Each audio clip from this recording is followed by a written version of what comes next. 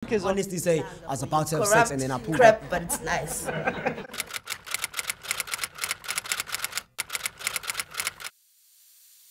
My name is Jimmy. I'm staying in Pearston. I'm born in Pearston. I work for food growers. My name is Ambrose van Gent. I'm born and raised in Pearston. I just finished recently my pharmacist assistant qualification.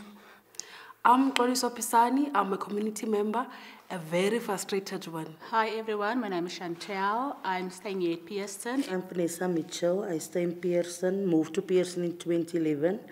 And since 2011, I stay in Pearston, but I'm very depressed about the electricity and water of Pearston. This is Yvonne, mostly known as Babes. I'm a frustrated community member with the water and electricity crisis. There is a forum that is called Blue Crane Community Forum, BCCF, that we had meetings and then we organized a petition. We went door to door to give people to sign the petition. We also had online petition, and then we called out a community meeting. We discuss with the community and we tell them everything about what is the plan and what we are planning, everything. Then we told them that on the 2nd of February, we are planning a march. We would like everyone to be part of that march, handing over the petition to the speaker of Blue Crane. And it was a successful march. We applied for the march, it was legally, and it was successful. Everyone was there. Everyone from Pearston community, farmers, everyone was present, was part of that march. We have 2 load sheddings in Pearston. It's Eskom load shedding, and then we have Pearston load shedding. Reason why I'm saying Pearston load shedding, it is the service delivery from the municipality that the wiring of the electricity, it's so bad. It has been not being repaired or maintained for so many years. It's been more than 15 years. So now, when it's Pearston load shedding, you can imagine you're sitting in your house. Unemployment rate is almost 90% in Pearston. Sure. Now you're sitting without electricity. You have to go back to go and pick up some wood. You have to prepare now the old style. When it was those in the old years, you have to prepare food. You don't have wood, you don't have nothing, you can't prepare food. So now your school children, there's no time for ironing clothes. The school children have to go hungry to school. Imagine waking up in the morning. When you go to the tap, I'm going to tone, say there's no water.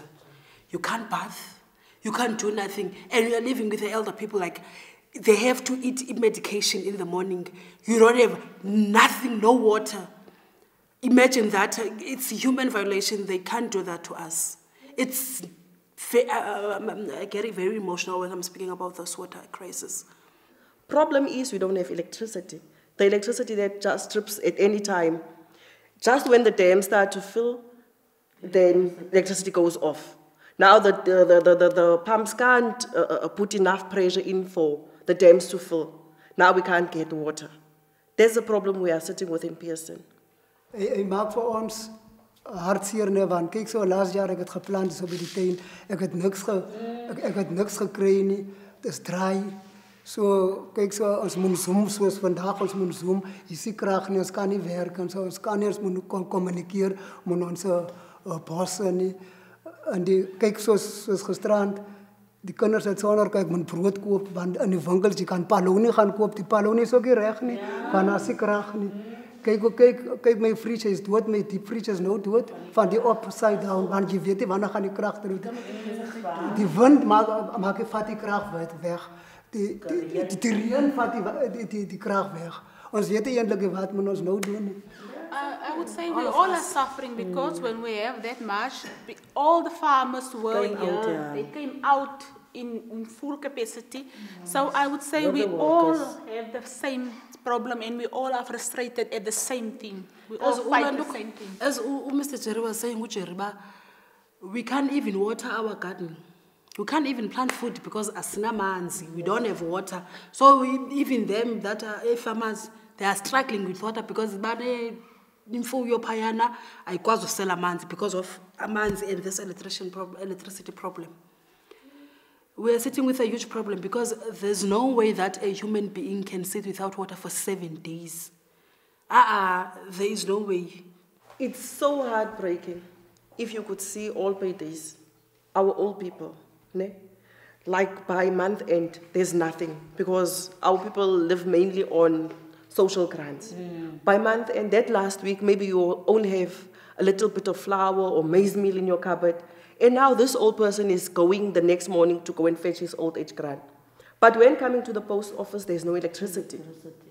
Remember, that person maybe woke up, he never ate that morning. Maybe last night he also didn't eat because of the same electricity problem. Because our old people go to bed early. By 6 o'clock, they are in bed already. That time it's load shedding. And they will sit the whole day not getting their money, and the grandchildren are waiting at home. Grandmother is going to come with something to eat. Grandmother is coming back with nothing because we don't have electricity. The whole day they will sit there until 5 o'clock. They come back with nothing. And even in December, we had a huge loss, the community of Pearston, because a week before Christmas, electricity went off. The Thursday or the Wednesday it came back the Saturday. The same week of Christmas, the electricity went off the Wednesday and came back the day before Christmas. So we had a huge, huge loss. And the unemployment rate is very high in Pearston. No work, no nothing. Our businesses, because the funeral parlor owner was saying that he have to tell the family to bury Landuka soon because is Dumbuzi Abola there at the funeral parlor. So it's even affecting business. Big businesses, yes, affect her. It's a crisis, man. Speak. And it's a real worrying factor because now, instead of people coming to invest in Pearston, people are going to go out of Pearston because if there's no electricity, then why should you open a business here? Why risk it? Ne? It's really a sad situation that we're in. And I think it's time that people should hear our story as Pearston. It's time that we voice out our anger because this is a crime to humanity. The local government must be responsible for that. Because as we look at the water crisis, we're thankful for gift of the givers, but we can't rely on people to come from far with a solution while we have a leadership here. They don't inform us about anything. They don't communicate with the community, and it's very heartbreaking, and it's sad, especially really for our old age people. I feel like as Xoliswa Pisani that our municipality, Blue Crane Municipality, is neglecting us because there is a farmer association. We were still waiting for the answer because we had the petition last week Wednesday. The farmers association offer themselves that they will assist with their own equipment and everything, and assist you and help from the community members. Help to fix the lines so that to stabilize the electricity, at least for 3 years. If the electricity is fine, then we won't have any water crisis. So we're only waiting for municipality to agree on that. They are neglecting us. It's too much. They are supposed to fix this long time ago. I would say that I don't have hope in whatever the president was saying on the SONA this, when was it?